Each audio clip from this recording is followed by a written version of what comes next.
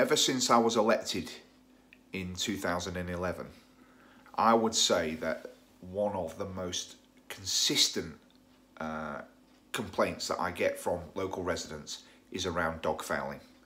And interestingly, quite a high proportion of those complaints come from dog owners themselves, who are just fed up with it, fed up with the children walking in it, rolling in it in the parks, walking it through their houses and cars and so on.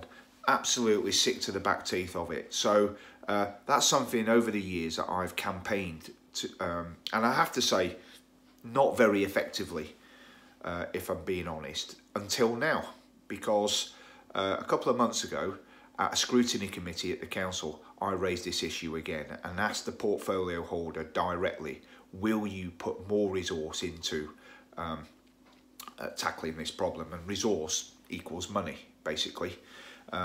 So there's been several meetings, and today I attended a meeting where I am satisfied that the council are taking this matter very seriously and are going to deal with it very robustly. Now, I'm not going to go into the details of that right now, because there's still just a little bit of work to finalise the targeted campaign to try and resolve this matter.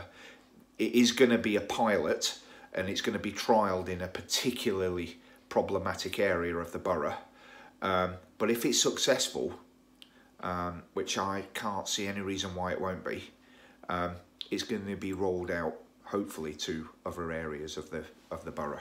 So watch this space, and for all those residents who have been patient with me to try and get this matter resolved, I just want to say there's definitely light at the end of the tunnel, and the vile, filthy, disgusting practice of dog fouling in our communities may finally get the attention it deserves.